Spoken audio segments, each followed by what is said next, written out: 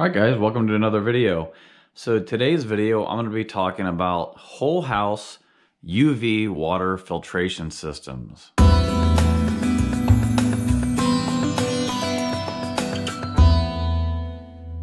So if you're watching this video, you may be considering purchasing a whole house UV water filtration system. And whether you pay to have a professional install it or you do it yourself, there's a few things that I want you to know that I learned in my research when I was considering buying a UV water filtration system for my house. So in my case, my UV filtration system is part of a much larger system that I did a video on how I put it together. So the first thing to know about a UV filtration system is it should always be the last component in your water filtration system before it enters the home's plumbing. So as you can see in my case, the first step is a pre-filter.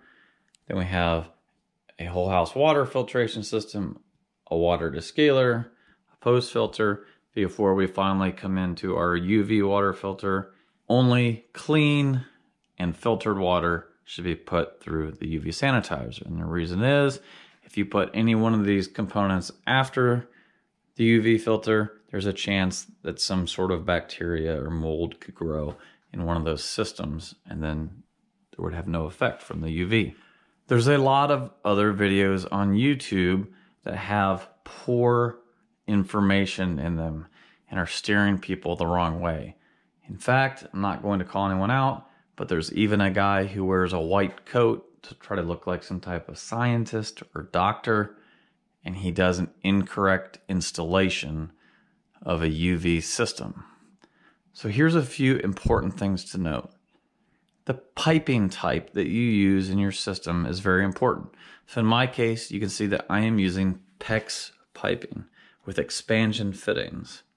And the reason expansion fittings are nice is because they maintain the diameter of your pipe throughout the system versus a crimp fitting where the fitting fits inside of the pipe and then you lose a little bit of diameter. The main thing to note though is that when you're connecting your piping to the UV water filter, any type of plastic pipe is susceptible to UV damage. So do a quick internet search for yourself and type in UV exposure to PEX piping. PEX pipe cannot be used outdoors due to UV exposure. What do you think is going to happen if you connect it to a UV light bulb that is blasting a large amount, I mean even more than the sun, of UV 24/7? You see these pictures on the internet and people's videos, they think it's cool because their pipes are glowing on both sides. The plastic pipes are glowing. Yeah, that's UV light. It is destroying your pipes from the inside out. People who use PVC have even reported smelling a burnt smell in their water supply. That's your pipes burning from the inside out. So what's going to happen is over time, if you have PEX coming off of here, it's going to degrade and it loses its ability to resist chemicals like chlorine and other contaminants. And it's going to break down, it's going to get brittle, and it's going to break and it's going to explode and you're going to have a water leak. If you're lucky, it's just going to start as a drip and you'll catch it. So that's why if you actually read the instructions on most of these manufacturers, they say you need to have metal for minimum 6, 12, 18 inches.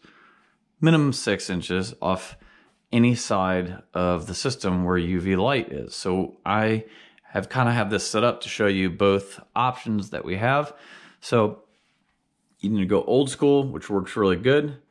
Use copper piping like I've done on this side. And in a UV light system where you have the water coming in the bottom or the top and going out the opposite way, UV light is usually exposed on both sides. In a vertical system like this, where the water comes in on this side, there's actually a stainless steel piece that runs all the way through, and there's actually no UV light exposure on the side. So even though I use stainless to illustrate this, You could actually plumb PEX right up into this side of it, but that just depends on the type of UV system you install. This is the side where the bulb is. That's why we have copper right here. Also, these can heat up when water is not being used. Again, that's not really a consideration because PEX pipe could handle that. So PVC, CPVC even, PEX, all of these types of plumbing are susceptible to UV damage. So this is a big thing and a big error that I see in almost every video on YouTube and every post that I find on the internet. People are using their plastic pipe to connect to their UV filter. So if you're gonna do this yourself, that's the first thing to not do. So what all can a UV filter do for you? Well, it kills mold, bacteria, and viruses. So any kind of contaminants that could possibly be in your water, it destroys them at a molecular level.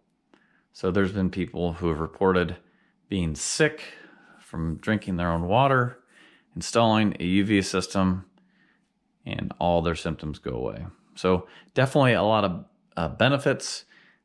You know, feel free to do your research on that. So with these UV systems, they come in various price ranges. I have a little bit cheaper of a brand installed here.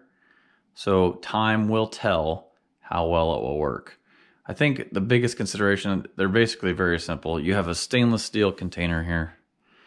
There's a quartz sleeve that runs inside of it, which is glass. And then you have a bulb that basically, it's really simple. This is just like a fluorescent bulb here that runs down on the inside of it.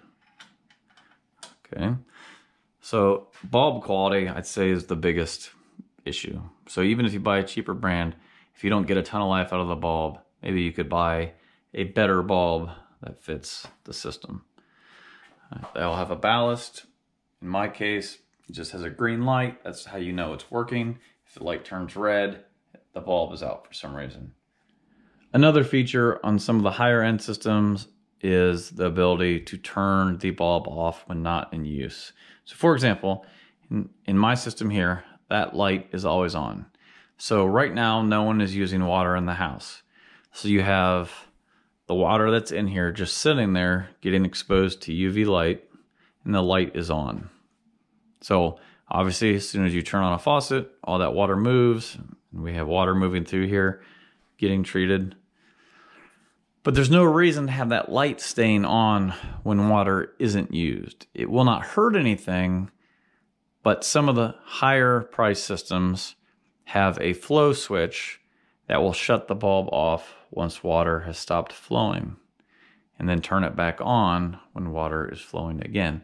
And all that really does is extend the life of the light bulb. It extends the life of your UV light. Also, it prevents the water from heating up. According to the manufacturer, this water can get up over 100 degrees if it just sits here long enough in here. I mean, as you know, it's putting off heat. But so far, I have not experienced, I mean, it's not even warm right now. It's been sitting for hours. So I haven't really experienced that, but that is a consideration of something that happened. So you turn on your cold water and you get this real quick slug of warm water, we'll say. I wouldn't ever say it would be enough to burn you, but depending on the system, I suppose, you know, that's something to think about.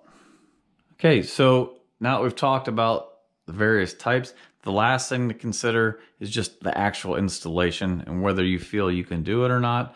So in this case, the system was all kind of designed together, but if you had a traditional well water treatment system and you already had some filters, you'd probably just have your water coming in to your filters and it would go back out to your bypass loop. So really it's just as simple as, you know, cutting in the UV filter into your plumbing system. So depending on what type of system you have, if you have copper, you know, obviously if you don't have the skills to solder, you know, the pipes, you could use something like a shark bite. Not the best thing to use in my opinion, just because they're expensive. I have never had one fail. they really actually work really well if they're installed correctly. And any failure I've ever seen has been due to the fact that they were installed incorrectly. I've never actually seen one fail, but that is an option. So like a push connect type system, where you could adapt, whether you had CPVC lines or copper lines or PEX lines. Shark bites are kind of nice because they allow you to kind of connect everything like that. But it's probably better, to go with something a little more, proven, and definitely a lot cheaper if you have the ability, like an expansion fitting system like this. The problem with an expansion fitting system is there's a lot of initial cost to buy the tools required to expand the pipe. So you can get a manual expander for $100 or less.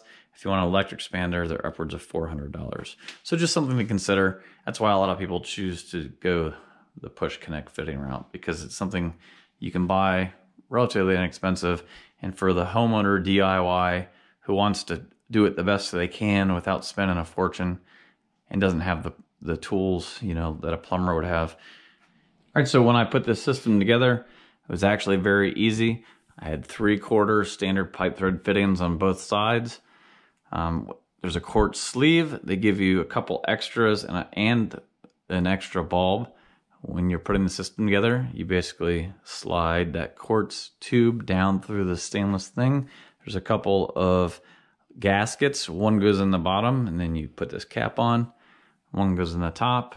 You put the top cap on. Then we slide our bulb down in with the wiring connected. Obviously, we used thread tape on our male threads, and then we screwed on our female connectors. That's really all there is to it. It's actually a very, very easy installation. If you have any kind of, plumbing knowledge at all, or you've ever fixed anything in your house, it's actually a very easy installation. The real considerations is what system you want. And like I said, make sure you use either your stainless corrugated type, on both sides, if you have, wherever there's UV exposure, or use copper. All right, so just wanted to make this quick video, throw some information out there for those of you looking to install or have a UV system installed in your home. Even professionals mess this stuff up sometimes. So it's important for you to do your homework, make sure you're getting a good system that's going to last for many years. If you'd like to buy the system that I've got right here, you can look down in the description. There'll be a link to it, and I'll leave some links to some other systems for you to check out as well. If you have any questions or comments, be sure to leave them in the comment section. Subscribe for more videos. And if the video helped you out, be sure to like it, because that helps me out. So until next time, we'll see you later.